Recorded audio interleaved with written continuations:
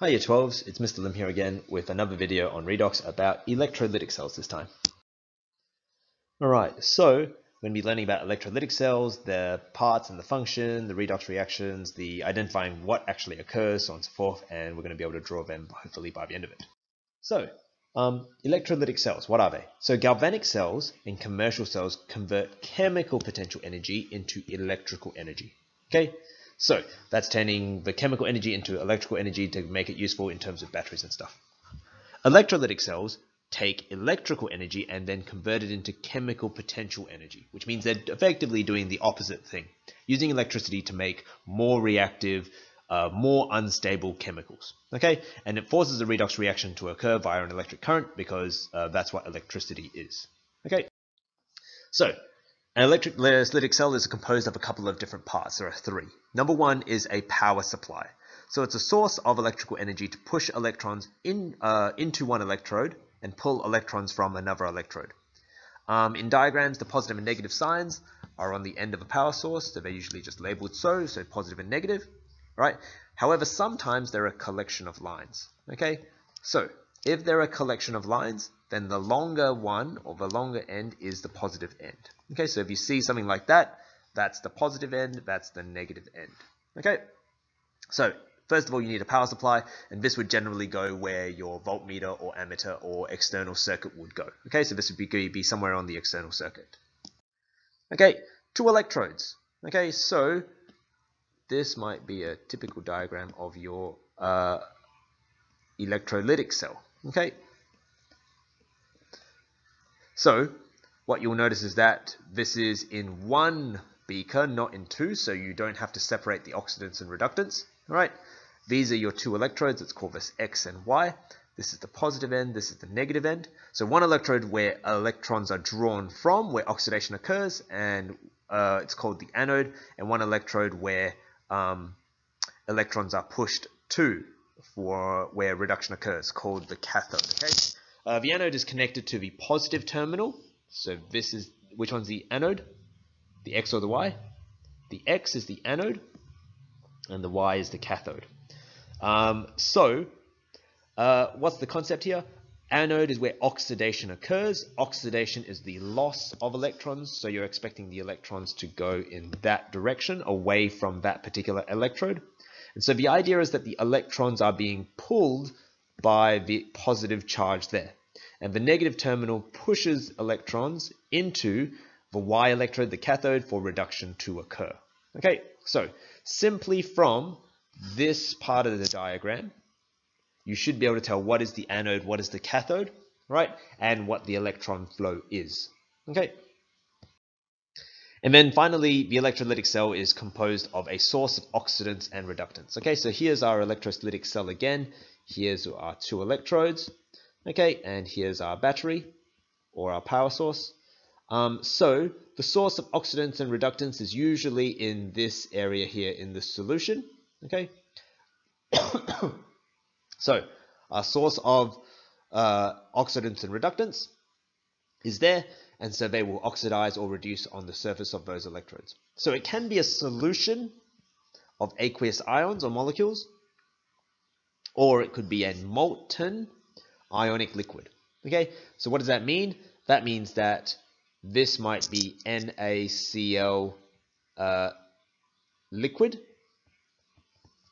whereas this one would be NaClAq.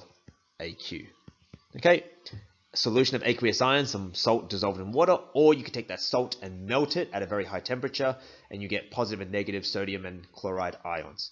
The electrodes can also be used as a source of oxidants and reductants. Otherwise, inert electrodes are generally used. Okay, so you can also have, like, iron or cobalt or something like that acting as the electrode and as an oxidant and as a reductant. Okay, so those are the three major parts of a cell: the power source, the electrodes, and the source of oxidants and reductants. All right, so sometimes the source of oxidants and reductants can be a mixture of number of oxidants and reductants. So you don't just have one oxidant and one reductant. So for molten substances with inert electrodes, only the positive and negative ions are present as oxidants or reductants. Okay, so if you have your electrolytic cell here, Okay, and then you have Na plus and Cl minus ions. Okay, you're only going to have those ions if you've got a molten sodium chloride mixture there. Okay, so sodium chloride only, then you'd expect those are the only reactants there. However, if you've got an aqueous solution with inert electrodes, the positive and negative ions can be the oxidants as well as the water itself. So if you've got a solution of it, the water can also act as an oxidant or reductant, right? So here are your equations for it acting as in acidic conditions, where water can either gain electrons and go form hydrogen gas, or it can lose electrons and form oxygen gas. Okay, and then you could also oxidize or reduce the acid ions, or acids and bases. Okay, so if you have an electrolysis of acids and bases, you can also see that the OH minus over H plus can also react as well. So this here just gives you the idea that when you're asked about electrolytic cells, you've got to identify all of the oxidants and reductants and then work out what's going to occur. Okay, and sometimes it's not just going to be the obvious ones, there's going to be other things there as well. Right, so to determine which of the oxidants and reductants will react, find all of the oxidant and reductants on the standard reduction potential table. Okay, there should be none in the downhill position. Right, remember, we expect a downhill position for spontaneous reactions, but since this is electrical energy driving a chemical change, you're not expecting any spontaneous reactions. You're always expecting in the uphill orientation on the standard reduction potential table, your reactants are there. Okay. There should be none in the downhill position once you've worked out all your oxidants and reductants. Otherwise, you're doing it wrong and a spontaneous reaction would occur. Find the oxidant and reductant that are closest to each other. So let's say here is your standard reduction potential table. Here's a whole bunch of arrows, and they all form into this. Okay, so you're looking around and you're saying, okay, well, here's something, and here's something there. Okay, so you've found all of the oxidants and the reductants that are in that particular mixture. Okay, so what you do next is you find the oxidant and reductants that are closest to each other. Okay, so this one is the only one on its side, and it's either to that one there or that one there. Okay, so it's going to be the one that's closer, so that's that one there, and so therefore this is your two reactants that will actually react. Okay, the oxidant and reductant that are closest to each other will be the reactants in the redox reactions.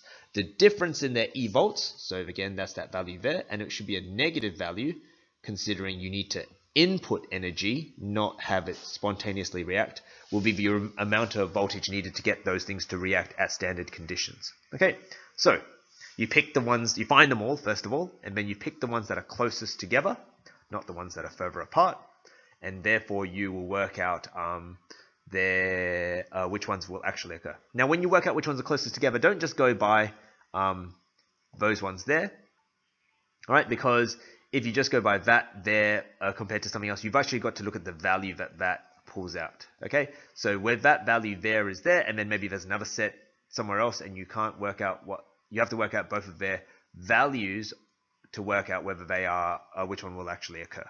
Right. So let's have a look at some questions about electrolysis. The cell diagram below represents electrolysis of molten calcium bromide.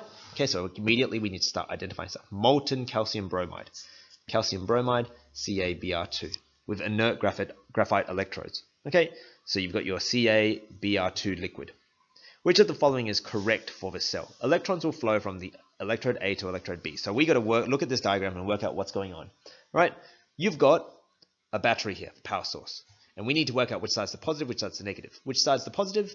The one with the longer end, that's the negative there. From that, we remember the anode is connected to the positive, so that's the anode, and that's the cathode. Okay, and we remember that the electrons are pulled to the positive terminal and pushed from the negative terminal. So, electrons will flow from electrode A to electrode B. Correct. Calcium metal will form at electrode B. Okay, so let's have a think about what's happening at electrode B, the cathode. What's happening at the cathode? Cathode is reduction. Okay, if the reduction is occurring, can you reduce Ca2+ or Br-? Which one can you reduce? You can only reduce the Ca2+ into Ca. The Br- can't be reduced. Okay, so you're expecting calcium ions to be reduced into calcium solid, right? And that's where the calcium will be drawn to. Why will the positive ions, be drawn to that side? Because you've got the electrons moving into here. So this becomes more negative. And if it becomes more negative, then the positive ions will be attracted to it. So calcium will form at electrode A. That is not true. Okay. Anions will flow to electrode B, which are negative ions. Okay. Anions are negative ions. They will not flow to electrode B. We've already discussed that the positive ions, the cations, will flow to electrode B. Calcium ions will be oxidized. Okay, so calcium can't be oxidized. It can't go from 2+ to like 3+. So it can only go to calcium solid. So that's not true. And then electrode A is the cathode. Okay, we've already identified that that's the anode from the positive charge on the battery. And so therefore it is A. Okay, one only. Okay, a couple of questions to demonstrate what we mean by the electrolytic cells and what's inside them. So we imagine electrolytic cell. Okay, you might be asked, okay, here's an electrolytic cell. What are the products that are going to be produced from it? Okay, here's my electrolytic cell. Which side's the positive side of the battery? The right-hand side, because I made the longer side there. That makes this the anode, this the cathode. Okay, and let's say I put in some cobalt iodide molten liquid. Cobalt iodide is COI2. How do I know that? Well, I can look at cobalt. Cobalt is 2+, iodide is 1-, and therefore that can help me a bit on the thing. All right, so cobalt I2, that is molten liquid, so it's L. So we're going to find all the things, and we already did find it. That was helpful. Cobalt there, iodide there. Are they in the downhill position? No, they are not. They're not supposed to be. Remember, because if you had a downhill position, they'd be reacting spontaneously as opposed to requiring an energy source. So we would look at, these are the only two things, so therefore they are definitely going to be reacting. How much energy do you need? You would need the difference between those two values, which is like 0.82, right? 0.82 volts would be needed to run this reaction. The iodide would turn into iodine, and probably at high temperatures would be not a solid, might even be a gas. So this is where I2 would be oxidized. So I2 would be forming here, and very likely to be a gas form because it's at high temperatures. Why is it at high temperatures? Because you've got a liquid ionic substance, and to get an ionic substance to be liquid, you need to have it at very high temperatures. So your I2 as a gas is probably forming on this thing here, right? And you might have to look up what I2 as a gas's color is, but you probably won't be asked to do a observation on this one, right? And then what is occurring at the cathode? Reduction of the cobalt. Now, depending on what the melting point on cobalt is, it might form there, or it might form drops of liquid metal and pool at the bottom. So that could be cobalt liquid cobalt, or solid cobalt. Right? There. Okay, so that's what would happen in a cobalt iodide molten liquid electrolysis cell, or electrolysis cell. All right, or electrolytic cell, I should say. So let's draw another one. What happens now if this instead, this is a nickel 2 chloride, solution. Okay, so here's our two electrodes. Here is your power source. Which side is the anode, which side is the cathode? This is the anode, this is the cathode. Okay, and it's nickel 2 chloride aqueous. Okay, so nickel 2 chloride aqueous. So there's a couple of things that are going to be inside this mixture that can possibly oxidize or reduce. Number one is the nickel, right? Number two, it's the chlorine. So if I look here, is it that one? No, it's nickel chloride, so therefore it's Cl minus. Okay, what else is here? The water is here, right? Because it's an aqueous solution, we expect lots of water there, so therefore there's a water, and there's a water. Okay, so yes, there are other waters like this one here, but that's water with oxygen, and we don't have oxygen being piped into this one there. So that's why we don't count other water ones there.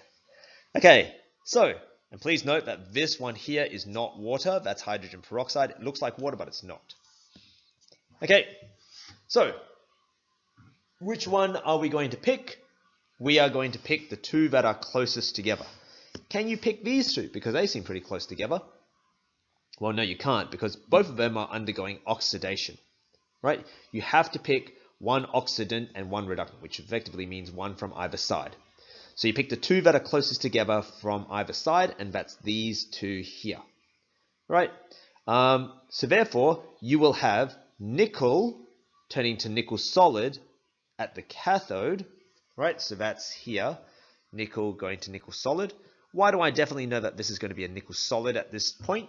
Right, because at this temperature, if it's an aqueous solution, it has to be quite cool, definitely cool enough to have nickel solid at that temperature. Right, and then at the other side, so on the left-hand side, we've got nickel turning into nickel solid. And on the other side, we've got water turning into oxygen gas. So what you'll see is gases of oxygen here forming on the anode there. Okay, so you would say a green solution, that's the nickel solution, is electrolyzed, and you would see a clear, colorless, odorless gas coming from the anode or the right electrode, and the left electrode would be getting a gray coating on it, or would be getting heavier. All right, so those are the concepts that you need to know about electrolytic cells. We're going to be going through more in class and in the next couple of lessons, but that's it for today. Have fun!